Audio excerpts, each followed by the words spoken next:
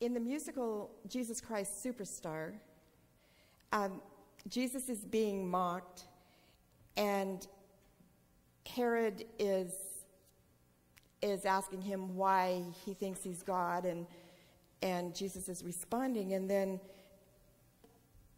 Herod turns aside and says to the audience, he thinks he's God. And it's humorous, and people laugh.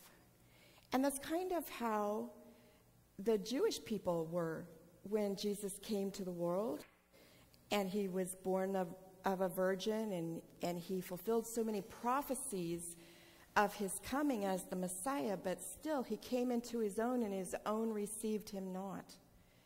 They expected him to be something other than a child born in Bethlehem, raised in Galilee. And they just kind of had that attitude.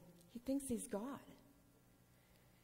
And so a lot of his life was proclaiming that he was God, proclaiming that God was his Father, doing miracles to show the power of God that worked through him. And a lot of people just thought they were magic tricks.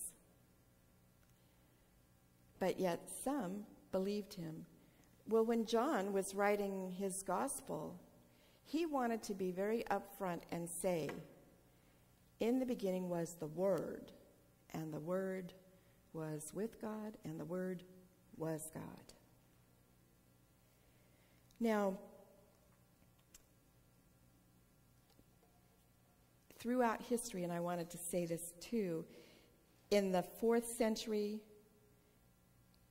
the people believed that Jesus was not God, and it precipitated a religious battle that went on and on for a long time, trying to determine what the church would believe, even the Christian church. Then when the Muslims overran Asia Minor, they converted the Christian churches to mosques. And over the doors of the ransacked churches, they put these words, God did not beget and is not begotten, denying the power of Christ and who he was. However offensive that is, and however divisive that is, the truth is that Jesus is God. And we are confronted with that in John's opening statement in his book. Some would argue that it doesn't say that Jesus is Christ at all, is God at all. Some would say in our modern day that Jesus is not God, he's just a God, reducing his power from the Almighty to just a good man. But I'd like to make these points where it says, in the beginning was the Word. And if you study the Greek and the Hebrew, but in the Greek it says that the Word always was God. The interpretation of that, the Word always was God. Ever since the beginning, the Word was God, and there was never a time when he was not God. Okay? If John wanted to say that the Word was merely divine or a God, he could have used a different word. But he used the word theos, T-H-E-O-S, which means God. Jesus Christ, the Word, is God. Now, the passage is not saying that God is everything Jesus was, and Jesus was everything God was, because they are both God. They are one, but they have different duties to fulfill.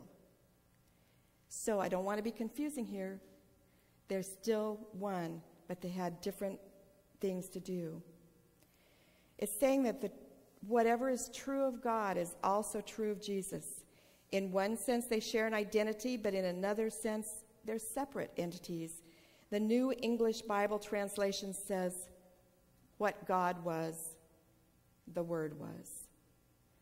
So John is stating in this first verse that Jesus, the Word, is God.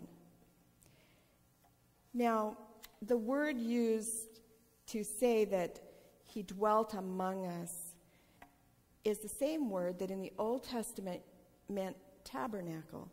And Dave and I preached for about 4 weeks recently about the Ark of the Covenant, about the temple, about the tabernacle, about the holy place where the tabernacle, the Ark of the Covenant was stored, and the people went to bring offerings. The high priest went into the Holy of Holies and sacrificed those offerings to God. That's where God met with the priests and where God extended forgiveness because of their offerings that were made. That's the same word that is applied to Jesus. Because after Jesus came and shed his blood and was sacrificed for our sins, that's where we met God.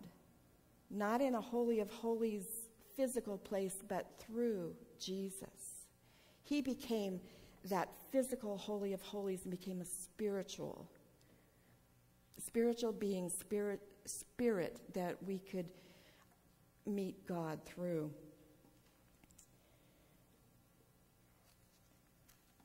When we talk about in the beginning was the Word is okay, what's the word? Interpreted, when they took it from the Greek and made it English, the Greek word, thank you, was logos. And when we think of logos, it's like the picture that we identify brands with. Like NBC, it's the peacock, right? Or I'm having a hard time. Logos, the cross on the communion cup for First Christian Church, Disciples of Christ. You know, many, many logos. And that's how we identify the product. Well, that word also is from the Greek word logos. And so when it says he was the Word, what does that mean? It's a bit of a hard thing to understand because the word logos comes from a pagan word, which had two different interpretations. And one was that reality consists of two realms, the spiritual and the physical. And a lot of times we think, well, we're not going to honor that because that's pagan and because we want to honor God, who's holy. But God can use all things to make a point, to be understood. So when John used the word logos to say that Jesus was the Word, what he said was that Jesus came, the creator of all things physical, the eternal spiritual being, he blended those two things into one in himself. Okay, Jan. So now you're saying a pagan thing is a good thing. I have a very up-to-date example of that. There's a song that Bob Dylan sang. It's called The House of the Rising Sun. This is pagan, in my estimation. There is a house in New Orleans they call the Rising Sun, and it's been the ruin of many a poor girl, and God, I know I'm one. My mother was a tailor. She sewed my new blue jeans. My father was a gambling man down in New Orleans. This song doesn't get any better. Oh, tell my baby sister not to do what I have done, but shun that house in New Orleans they call the Rising Sun.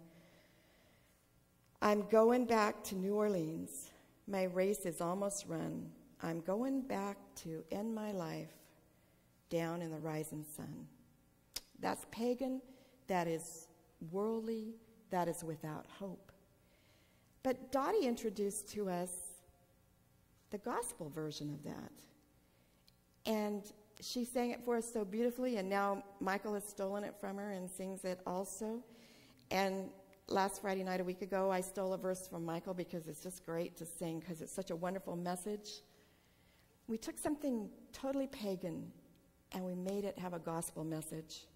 Amazing grace, how sweet the sound that saved a wretch like me. I once was lost, but now I'm blind. Now I'm found, was blind, but now I see. And there's hope at the end of this amazing grace. When we've been there 10,000 years, bright shining as the sun, we've no less days to sing God's praise than when we first begun. We've taken that song that was written about a house of prostitution, about gambling, about people losing their souls, and we've taken that same tune and we've made it something holy. And that's what that word logos did. It took something that was pagan and applied it to Jesus Christ, the Word of God, who is holy, and gives hope, takes away despair, gives us hope. The point is that Jesus, the Word, and God are one. Jesus, the Word, is God's agent in creating the universe and sustaining the universe. And the Word, Jesus, is both received by the world and rejected by the world. That has not changed since the beginning when people rejected Jesus as the Messiah. Still, the world rejects Jesus today. He came into his own, but his own received him not, according to Scripture. Jesus was the promised Messiah who came to the nation, Israel, to redeem them and save them, but they did not receive him. The Jews, we know, were God's chosen people. We've talked many times about how God chose the Israelite nation for Jesus to come through, for them to know who he was and receive him. They were called the children of God. He was called to be the light of the world. Through the Jewish nation came the priests that made the sacrifices so that the sins could be covered. But still, the Jewish people did not receive him as their Savior. Their rejection caused the world to be lost until Jesus came and says, I don't care if you reject me or not. I'm your Savior. Because it was planned before the foundations of the world, because it was always God's eternal plan, Jesus came to die for us on a cross, to shed his blood, to be the perfect sacrifice for mankind, and then to rise again, to give eternal life to each one of us. And then the gift of eternal life was not just for the Jewish people, but was for all mankind. To as many as would receive him, he gave the gift of eternal life. Which one are you? Are you one that said, nice trick, when Jesus did his miracles? Can you do it again? Or are you the one that said, truly, truly, this is the Son of God? Are you a fan or a follower? For those of us who believe in Jesus and receive him, he gives us the right to become the children of God. And that right doesn't mean just the ability. It means the status of a child of God. God graciously bestows the status of being his child upon us. We're now a son or a daughter of the living God. There's no greater status than being a son or daughter of the living God, a child of God. You name it. Prime Minister, king, queen, president, ambassador, doctor, professor, attorney, whatever you view as having status is nothing compared to the status of being a child of God. those things that we give status to in our society are worthless in comparison to the richness and the privilege of being a child of God. By faith we receive him. By faith we receive that he is the Word of God, that he is God incarnate. We receive the sacrifice that he did for us. We become his children. We become part of the heavenly family, visibly represented to the world, all of us, as children of God, as true believers in who he is and what he did for us. Those who refuse to believe who he is and refuse to give him his due and accept him as a personal Savior, John 3:18 says, "Whoever does not believe is condemned already, because he has not believed in the name of the only Son of God. But those who do believe in him," in John 3:16, "have eternal life through Jesus." In Christ, God gives grace upon grace to those who receive him. Jesus came as the Word. He was the Word of God, the one equal to God, who was God, before the written Word ever came into being. He was made known to all of those who were there to see that crucifixion, who were there to see the miracles, who were there to hear him teach. Then the written Word came. And those are two different words in the Bible, and that's where we're going to be next Sunday. But I would like to conclude this because this is a favorite chorus of mine.